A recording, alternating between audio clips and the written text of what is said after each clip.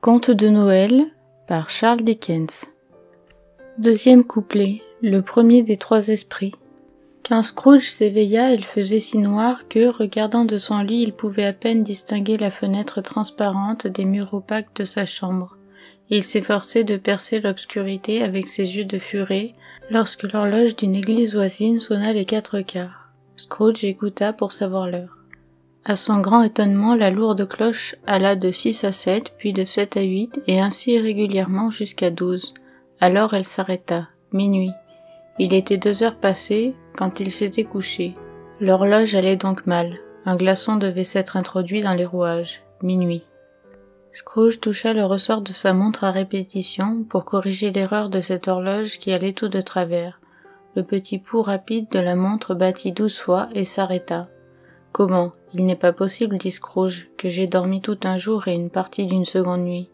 Il n'est pas possible qu'il soit arrivé quelque chose au soleil et qu'il soit minuit à midi. » Cette idée étant de nature à l'inquiéter, il sauta à bas de son lit et marcha à tâtons vers la fenêtre. Il fut obligé d'essuyer les vitres gelées avec la manche de sa robe de chambre avant de pouvoir bien voir, et encore, il ne put pas voir grand-chose.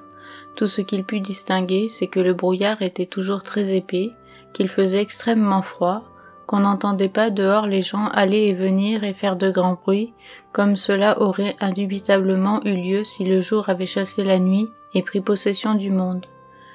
Ce lui fut un grand soulagement, car sans cela, que seraient devenues ces lettres de change, à 3 jours de vue, payées à monsieur Ebenezer Scrooge ou à son ordre, et ainsi de suite, de pures hypothèques sur les brouillards de l'Hudson. Scrooge reprit le chemin de son lit et se mit à penser, à repenser, à penser encore à tout cela, toujours et toujours et toujours, sans n'y rien comprendre. Plus il pensait, plus il était embarrassé, et plus il s'efforçait de ne pas penser, plus il pensait. Le spectre de Marley le troublait excessivement. Chaque fois qu'après un mûr examen, il décidait au-dedans de lui-même que tout cela était un songe, son esprit, comme un ressort qui cesse d'être comprimé, retournait en hâte à sa première position et lui présentait le même problème à résoudre. Était-ce ou n'était-ce pas un songe ? Scrooge demeura dans cet état jusqu'à ce que le carillon eût sonné 3 quarts d'heure de plus. Alors il se souvint tout à coup que le spectre l'avait prévenu d'une visite quand le timbre sonnerait 1 heure. Il résolut de se tenir éveillé jusqu'à ce que l'heure fût passée, et, considérant qu'il ne lui était pas plus possible de s'endormir que d'avaler la lune, c'était peut-être la solution la plus sage qui fût en son pouvoir. Ce quart d'heure lui parut si long qu'il crut plus d'une fois s'être assoupi sans s'en apercevoir et n'avoir pas entendu sonner l'heure. L'horloge, à la fin, frappa son oreille attentive. « Ding-dong, 1 quart, dit Scrooge content. Ding-dong, la demi, dit Scrooge. Ding-dong, les 3 quarts, dit Scrooge. Ding-dong, l'heure, l'heure !» s'écria Scrooge en triomphant. Et rien d'autre. Il parlait avant que le timbre de l'horloge eût retenti, mais au moment où celui-ci eut fait entendre un coup profond, lugubre, sourd, mélancolique, une vive lueur brilla aussitôt dans la chambre, et les rideaux de son lit furent tirés. Les rideaux de son lit furent tirés, vous dis-je, de côté par une main invisible, non pas les rideaux qui tombaient à ses pieds ou derrière sa tête, mais ceux vers lesquels son visage était tourné. Les rideaux de son lit furent tirés, et Scrooge, se dressant dans l'attitude d'une personne à demi couchée, se trouva face à face avec le visiteur surnaturel qui les tirait aussi près de lui que je le suis maintenant de vous, et notez que je me tiens debout, en esprit à votre coude. C'était une étrange figure, celle d'un enfant, et néanmoins pas aussi semblable à un enfant qu'à un vieillard vu au travers de quelque milieu surnaturel, qui lui donnait l'air de s'être éloigné à distance et d'avoir diminué jusqu'aux proportions d'un enfant. Ses cheveux qui flottaient autour de son cou et tombaient dans son dos étaient blancs comme si c'eût été l'effet de l'âge, et cependant son visage n'avait pas une ride. Sa peau brillait de l'incarnat le plus délicat. Les bras étaient très longs et musculeux, les mains de même, comme s'il eût possédé une force peu commune. Ses jambes et ses pieds, très délicatement formés, étaient nus comme les membres supérieurs. Il portait une tunique du blanc le plus pur, et autour de sa taille était serrée une ceinture lumineuse qui brillait d'un vif éclat. Il tenait à la main une branche verte de houx fraîchement coupée, et par un singulier contraste avec cet emblème de l'hiver, il avait ses vêtements garnis des fleurs de l'été. Mais la chose la plus étrange qui fut en lui, c'est que du sommet de sa tête jaillissait un brillant jet de lumière. à l'aide duquel toutes ces choses étaient visibles, et d'où venait sans doute que tous les moments de tristesse il se servait en guise de chapeau d'un grand éteignoir qu'il tenait présentement sous son bras.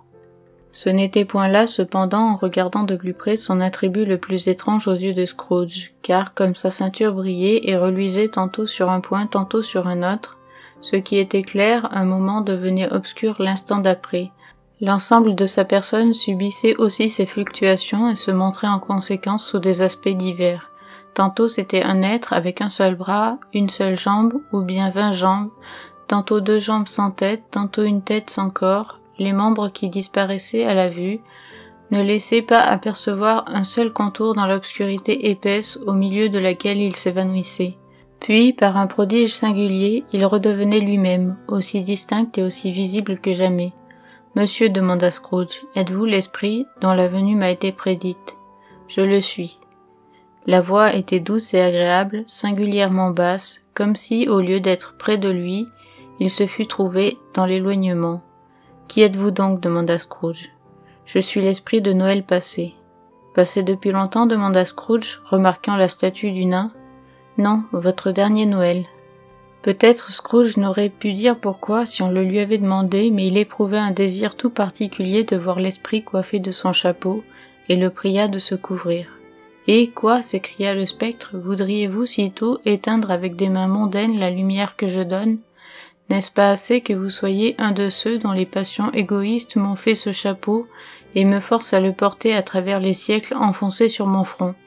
Scrooge nia respectueusement qu'il eut l'intention de l'offenser, et protesta qu'à aucune époque de sa vie il n'avait volontairement coiffé l'esprit. Puis il osa lui demander quelle besogne l'amenait. « Votre bonheur, dit le fantôme. » Scrooge se déclara fort reconnaissant, mais il ne put s'empêcher de penser qu'une nuit de repos non interrompue aurait contribué davantage à atteindre ce but. Il fallait que l'esprit lui entendût penser, car il dit immédiatement « Votre conversion alors, prenez garde. » Tout en parlant, il étendit sa forte main et le saisit doucement par le bras. « Levez-vous et marchez avec moi. » C'eût été en vain que Scrooge aurait allégué que le temps et l'heure n'étaient pas propices pour une promenade à pied, que son lit était chaud et le thermomètre bien au-dessous de la glace, qu'il était légèrement vêtu, n'ayant que ses pantoufles, sa robe de chambre et son bonnet de nuit, et qu'en même temps, il avait aménagé son rhume. Pas moyen de résister à cette étreinte, quoique aussi douce que celle d'une main de femme. Il se leva, mais s'apercevant que l'esprit se dirigeait vers la fenêtre, il saisit sa robe dans une attitude suppliante.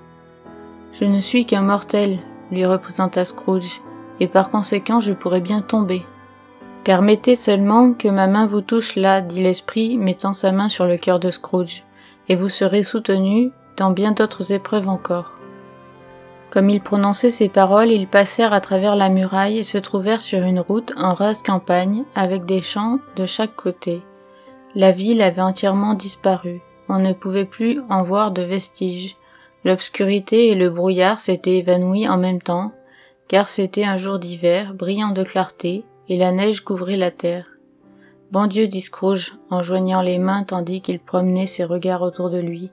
C'est en ce lieu que j'ai été élevé, c'est ici que j'ai passé mon enfance. » L'esprit le regarda avec bonté. Son doux attouchement, quoiqu'il eût été léger et n'eût duré qu'un instant, avait réveillé la sensibilité du vieillard. Il avait la conscience d'une foule d'odeurs flottant dans l'air, dont chacune était associée avec un millier de pensées, d'espérances, de joies, de préoccupations oubliées depuis longtemps, bien longtemps. « Votre lèvre tremble, dit le fantôme, et qu'est-ce que vous avez donc là sur la joue ?»« Rien, dit Scrooge tout bas, d'une voix singulièrement émue. Ce n'est pas la peur qui me creuse les joues, ce n'est rien, c'est seulement une fossette que j'ai là. Menez-moi, je vous prie, où vous voulez. »« Vous vous rappelez le chemin ?» demanda l'esprit. « Me le rappeler, s'écria Scrooge avec chaleur. Je pourrais m'y retrouver les yeux bandés. »« Il est bien étrange alors que vous l'ayez oublié depuis tant d'années, » observa le fantôme. « Avançons. » Ils marchèrent le long de la route, Scrooge reconnaissant chaque porte, chaque poteau, chaque arbre, jusqu'au moment où un petit bourg apparut dans le lointain avec son pont, son église et sa rivière au cours sinueux. Quelques poneys aux longs crins se montrèrent en ce moment trottant vers eux, montés par des enfants qui appelaient d'autres enfants juchés dans des carrioles rustiques et des charrettes que conduisaient les fermiers. Tous ces enfants étaient très animés, et échangeaient ensemble 1000 cris variés, jusqu'à ce que les vastes campagnes furent si remplies de cette musique joyeuse que l'air mis en vibration riait de l'entendre. Ce ne sont là que les ombres des choses qui ont été, dit le spectre. Elles ne se doutent pas de notre présence. Les gais voyageurs avancèrent vers eux, et à mesure qu'ils venaient, Scrooge les reconnaissait, et appelait chacun d'eux par son nom. Pourquoi était-il réjoui, plus qu'on ne peut le dire, de les voir? Pourquoi son œil, ordinairement sans expression, s'illuminait-il? Pourquoi son cœur bondissait-il à mesure qu'il passait? Pourquoi fut-il rempli de bonheur quand il les entendit se souhaiter l'un à l'autre un gai Noël, en se séparant au carrefour et au chemin de traverse qui devait les ramener chacun à son logis? Qu'était un gai Noël pour Scrooge? Foin du gai Noël! Quel bien lui avait-il jamais fait? L'école n'est pas encore tout à fait déserte, dit le fantôme. Il y reste encore un enfant solitaire, oublié par ses amis. Scrooge dit qu'il le reconnaissait, et il soupira. Ils quittèrent la grande route pour s'engager dans un chemin creux parfaitement connu de Scrooge, et s'approchèrent bientôt d'une construction en briques d'un rouge sombre, avec un petit dôme surmonté d'une girouette. Sous le toit, une cloche était suspendue. C'était une maison vaste, mais qui témoignait des vicissitudes de la fortune, car on se servait peu de ses spacieuses dépendances. Les murs étaient humides et couverts de mousse, leurs fenêtres brisées et les portes délabrées. Des poules gloussaient et se pavanaient dans les écuries, les remises et les hangars étaient envahis par l'herbe. À l'intérieur, elle n'avait pas gardé plus de restes de son ancien état, car en entrant dans le sombre vestibule et en jetant un regard à travers les portes ouvertes de plusieurs pièces, ils les trouvèrent pauvrement meublées, froides et solitaires. Il y avait dans l'air une odeur de renfermé. Tout en ce lieu respirait un dénuement glacial qui donnait à penser que ses habitants se levaient souvent avant le jour pour travailler et n'avaient pas trop de quoi manger. Ils allèrent, l'esprit et Scrooge, à travers le vestibule, à une porte située sur le derrière de la maison. Elle s'ouvrit devant eux et laissa voir une longue salle triste et déserte, que rendaient plus déserte encore des rangées de bancs et de pupitres en simple sapin. À l'un de ces pupitres, près d'un faible feu, lisait un enfant demeuré tout seul. Scrooge s'assit sur un banc et pleura en se reconnaissant lui-même, oublié, délaissé, comme il avait coutume de l'être alors.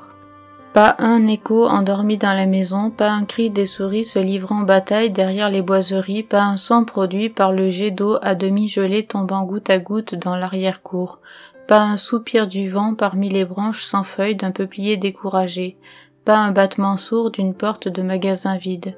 Non, non, pas le plus léger pétillement du feu qui ne fit sentir au cœur de Scrooge sa douce influence et ne donna un plus libre cours à ses larmes.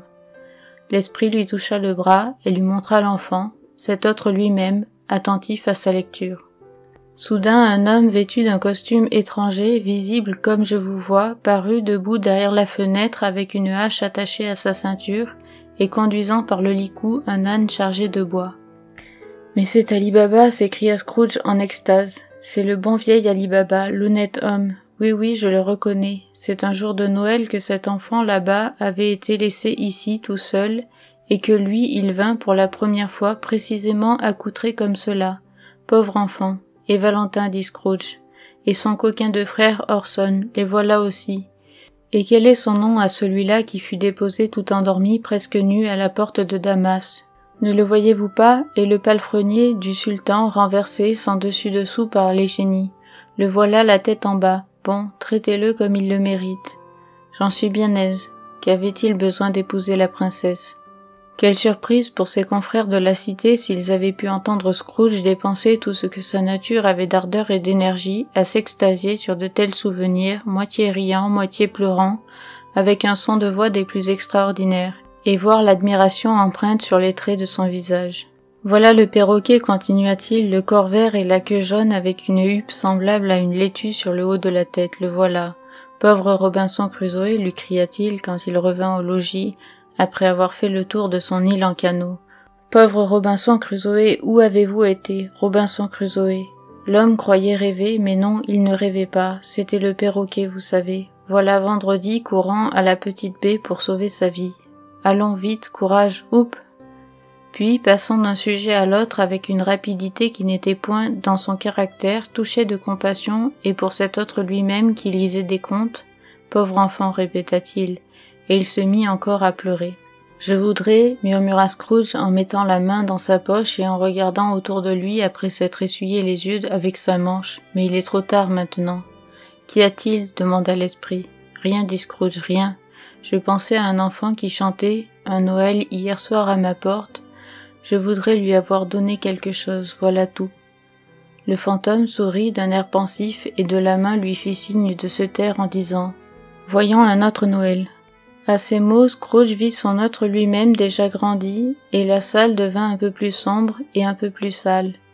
Les panneaux étaient fendillés, les fenêtres étaient crevassées, des fragments de plâtre étaient tombés du plafond, et ses lattes se montraient à découvert. Mais comment tous ces changements à vue se faisaient-ils? Scrooge ne le savait pas plus que vous. Il savait seulement que c'était exact, que tout s'était passé comme cela, qu'il se trouvait là seul encore, tandis que tous les autres jeunes garçons étaient allés passer des joyeuses fêtes dans leur famille.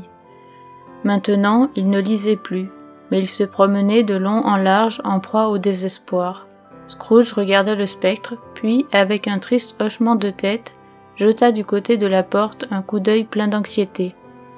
Elle s'ouvrit et une petite fille beaucoup plus jeune que l'écolier entra comme un trait. Elle passa ses bras autour de son cou et l'embrassa plusieurs fois en lui disant « Cher frère, je suis venue pour vous emmener à la maison, cher frère », dit-elle en frappant de ses petites mains l'une contre l'autre.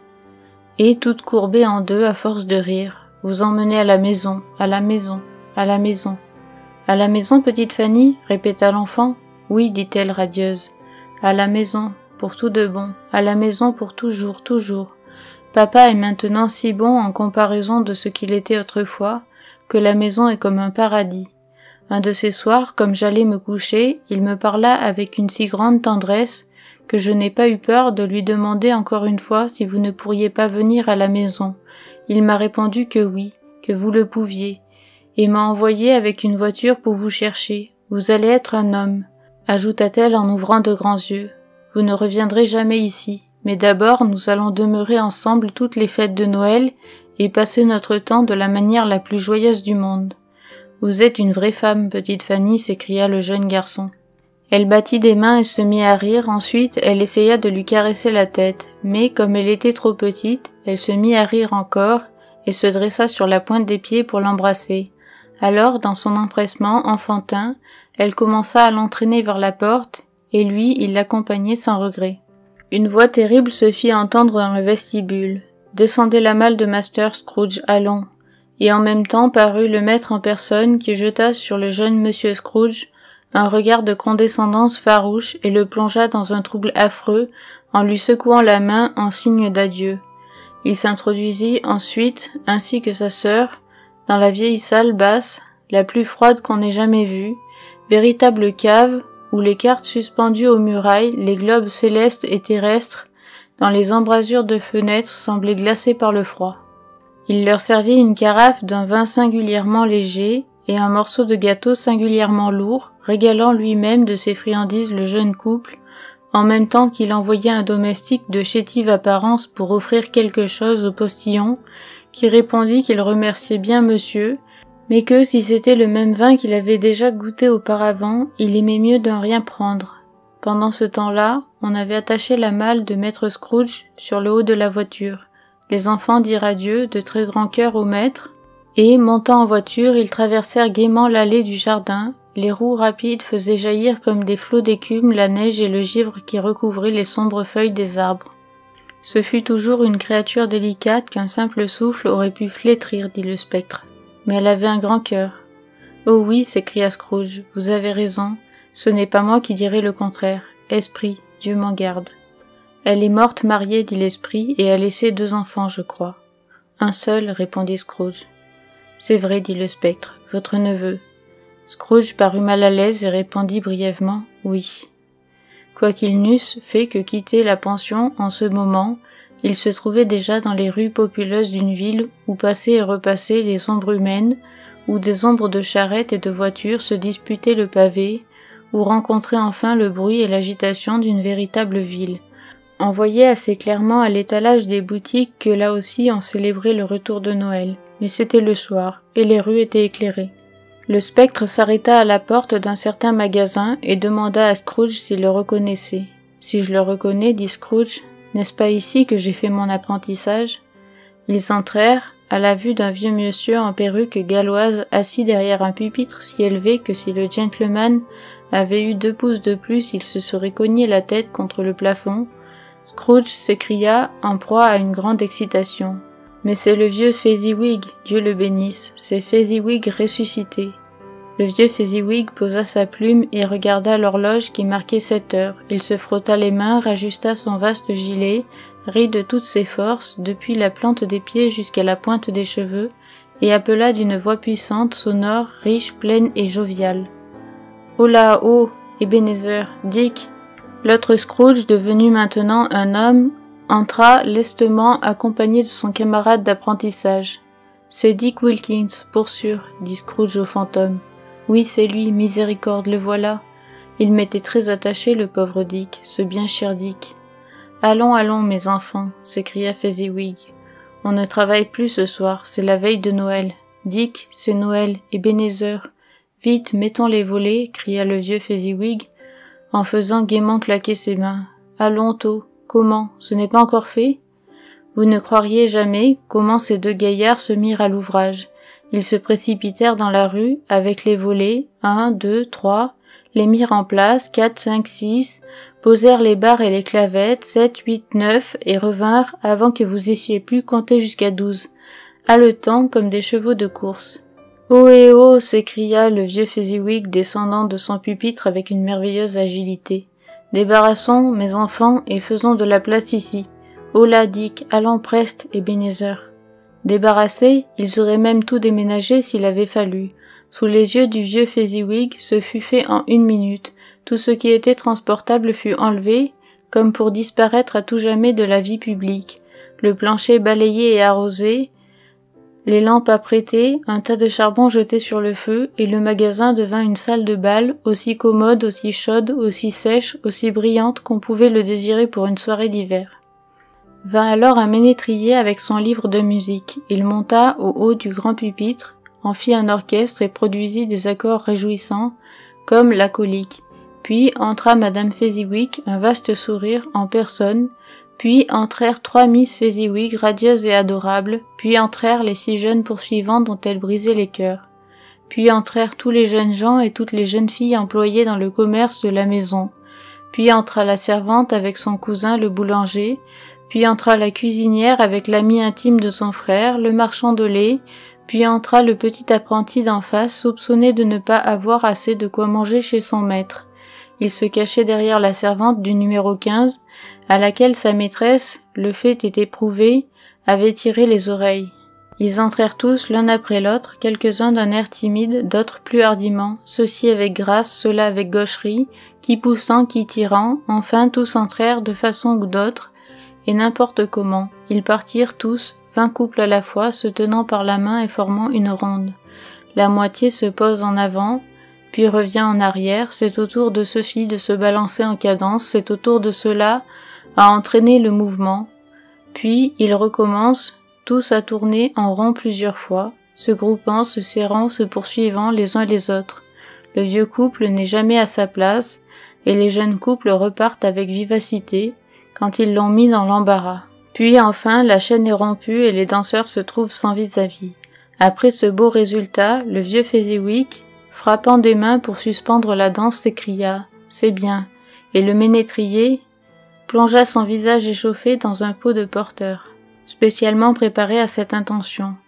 Mais lorsqu'il reparut, dédaignant le repos, il recommença de plus belle, quoiqu'il n'y eût pas encore de danseurs, comme si l'autre ménétrier avait été reporté chez lui, épuisé sur un volet de fenêtre, et que ce fut un nouveau musicien qui fut venu le remplacer, résolu à vaincre ou à périr. Il y eut encore des danses, et le jeu des gages touchés, puis encore des danses, un gâteau, du négus, une énorme pièce de rôti froid, une autre de bouilli froid, des pâtés au hachis, de la bière en abondance, mais le grand effet de la soirée, ce fut après le rôti et le bouilli, quand le ménétrier, un famatoire, remarquez bien, un diable d'homme qui connaissait bien son affaire, ce n'est ni vous ni moi qui aurions pu lui en remontrer, commença à jouer Sir Robert de Coverley. Alors s'avança le vieux Fezziwig pour danser avec Madame Fezziwig.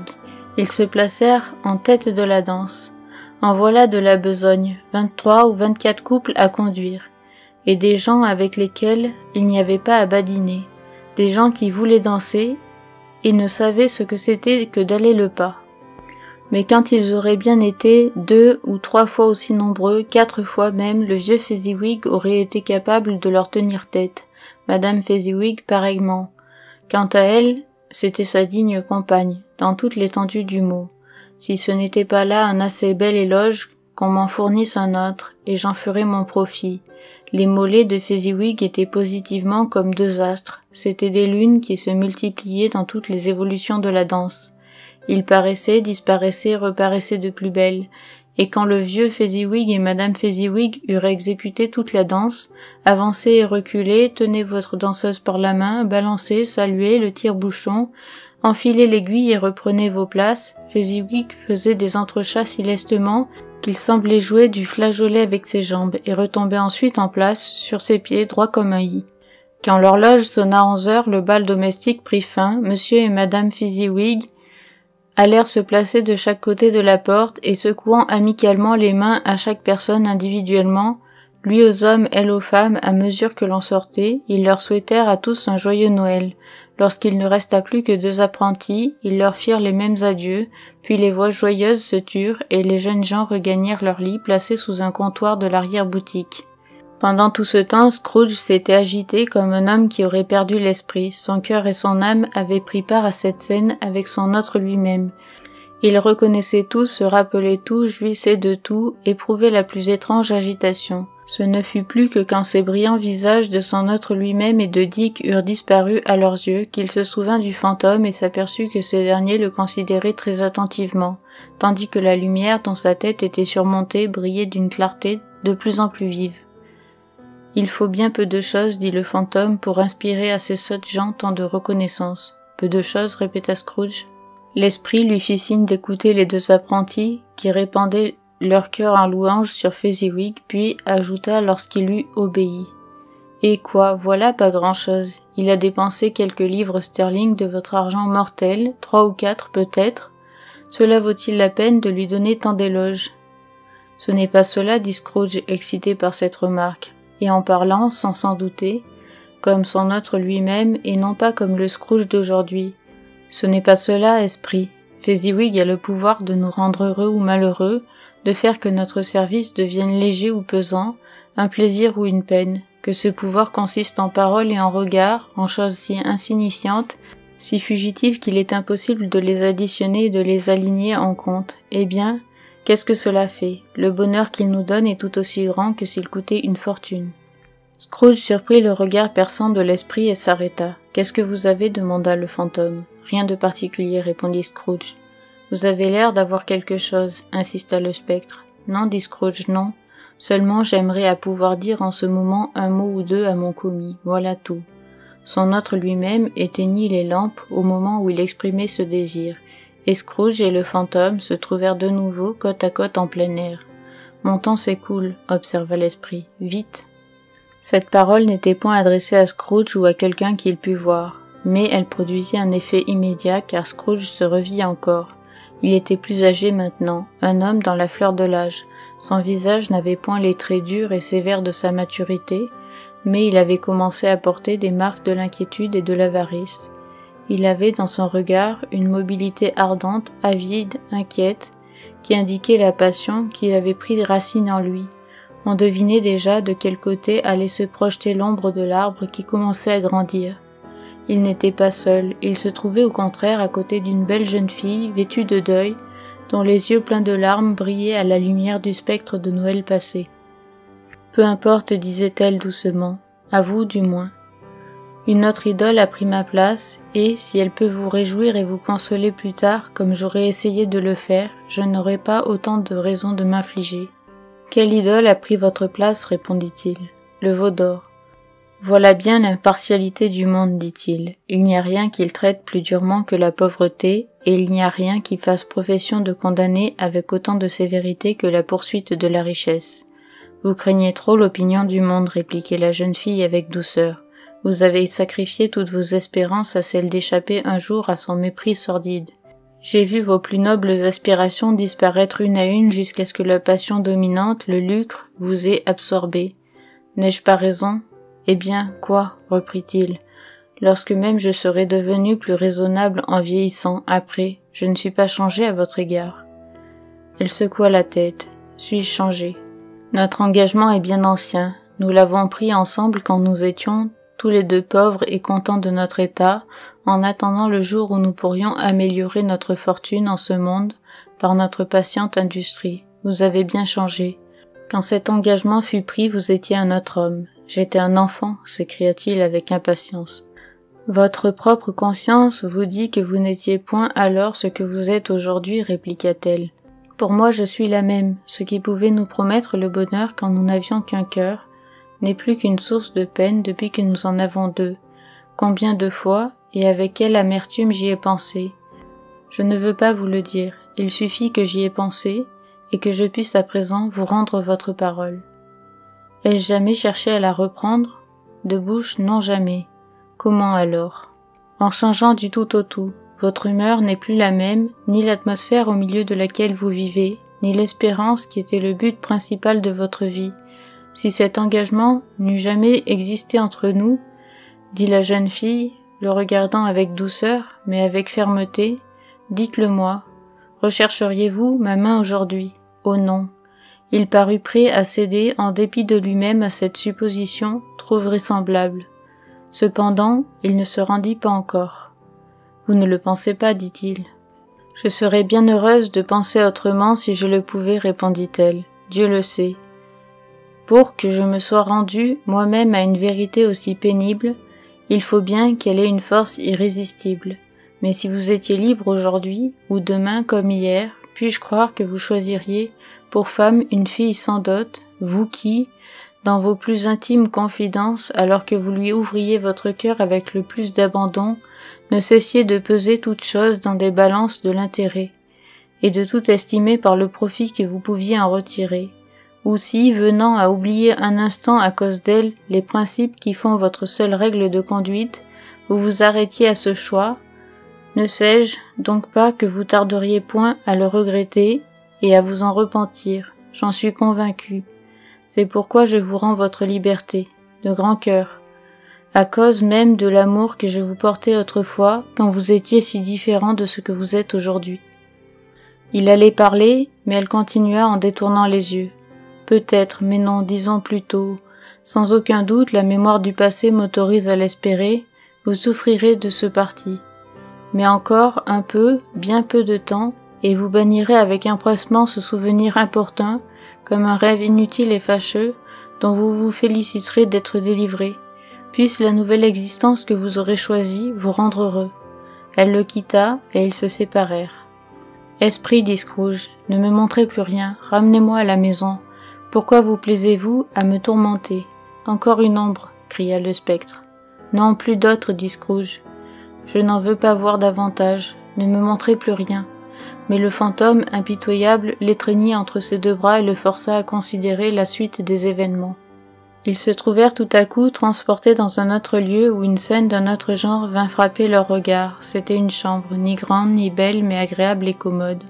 Près d'un bon feu d'hiver était assise une belle jeune fille qui ressemblait tellement à la dernière que Scrooge la prit pour elle, jusqu'à ce qu'il aperçût cette dernière devenue maintenant une grave mère de famille assise vis-à-vis de sa fille.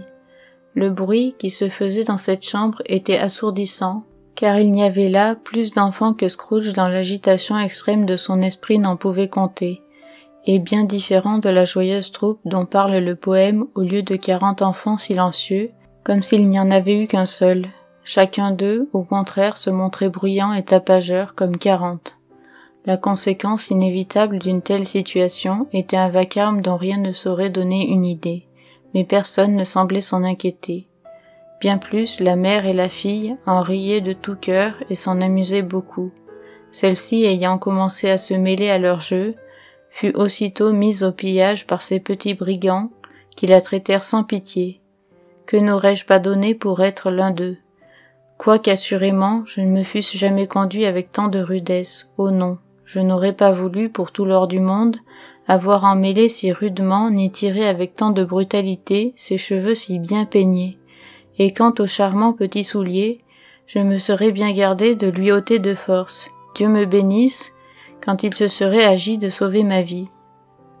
Pour ce qui est de mesurer sa taille en jouant comme il le faisait sans scrupule, ces petits audacieux ne l'auraient certainement pas osé non plus. J'aurais craint qu'en punition de ce sacrilège, mon bras ne fût condamné à s'arrondir toujours, sans pouvoir se redresser jamais.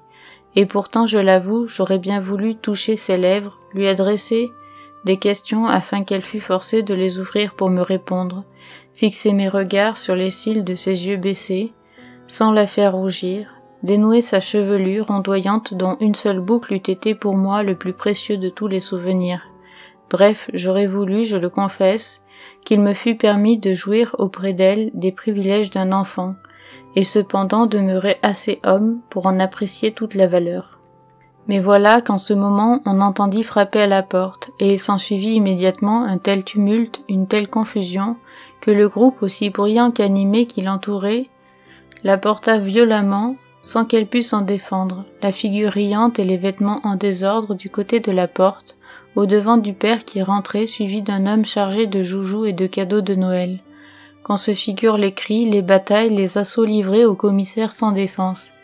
C'est à qui l'escaladera avec les chaises en guise d'échelle, pour fouiller dans ses poches, lui arracher les petits paquets enveloppés de papier gris, le saisir par la cravate, se suspendre à son cou, lui distribuer en signe d'une tendresse que rien ne peut réprimer, force de coups de poing dans le dos, force de coups de pied dans les os des jambes, et puis quel cri de joie et quel bonheur accueille l'ouverture de chaque paquet. Quel effet produit la fâcheuse nouvelle que le marmot a été pris sur le fait, mettant dans sa bouche une poêle à frire du ménage, et qu'il est plus que suspecté d'avoir avalé un dindon en sucre collé sur un plat de bois. Quel immense soulagement de reconnaître que c'est une fausse alarme. Leur joie, leur reconnaissance, leur enthousiasme, tout cela ne saurait se décrire. Enfin, l'heure étant arrivée, peu à peu les enfants, avec leurs émotions, sortent du salon l'un après l'autre, montrent l'escalier 4 à 4 jusqu'à leur chambre située au dernier étage, où ils se couchent, et le calme renaît. Alors Scrooge redoubla d'attention quand le maître du logis, sur lequel s'appuyait tendrement sa fille, s'assit entre elle et sa mère au coin du feu, et quand il vint à penser qu'une autre créature semblable, tout aussi gracieuse, tout aussi belle, aurait pu l'appeler son père, et faire un printemps du triste hiver de sa vie. Ses yeux se remplirent de larmes. « Bella, dit le mari, se tournant vers sa femme avec un sourire, « j'ai vu ce soir un de vos anciens amis. »« Qui donc ?» ?»« Devinez. »« Comment le puis-je ?»« Mais j'y suis, ajouta-t-elle aussitôt, en riant comme lui, « c'est Monsieur Scrooge. » Lui-même, je passais devant la fenêtre de son comptoir, et comme les volets n'étaient point fermés, et qu'il y avait de la lumière, je n'ai pu m'empêcher de le voir. Son associé se meurt, dit-on. Il était donc là, seul comme toujours, je pense, tout seul au monde. « Esprit, dit Scrooge, d'une voix saccadée, éloignez-moi d'ici. Je vous ai prévenu, répondit le fantôme, que je vous montrerai les ombres de ce qui a été. Ne vous en prenez pas à moi, si elles sont ce qu'elles sont, et non autre chose. »« Emmenez-moi, s'écria Scrooge, je ne puis supporter davantage ce spectacle. » Il se tourna vers l'esprit, et voyant qu'il le regardait avec un visage dans lequel, par une singularité étrange, se retrouvaient les traits épars de tous les visages qu'il lui avait montrés, il se jeta sur lui. « Laissez-moi, s'écria-t-il, ramenez-moi, cessez de m'obséder. » Dans la lutte, si toutefois c'était une lutte, car le spectre, sans aucune résistance apparente, ne pouvait être ébranlé par aucun effort de son adversaire, Scrooge observa que la lumière de sa tête brillait de plus en plus éclatante. Rapprochant alors dans son esprit cette circonstance de l'influence que le fantôme exerçait sur lui, il saisit l'éteignoir et par un mouvement soudain le lui enfonça vivement sur la tête. L'esprit s'affaissa tellement sous ce chapeau fantastique qu'il disparut presque en entier. Mais Scrooge avait beau peser sur lui de toutes ses forces, il ne pouvait venir à bout de cacher la lumière qui s'échappait de dessous l'éteignoir et rayonnait autour de lui sur le sol. Il se sentit épuisé et dominé par un irrésistible besoin de dormir, puis bientôt il se trouva dans sa chambre à coucher.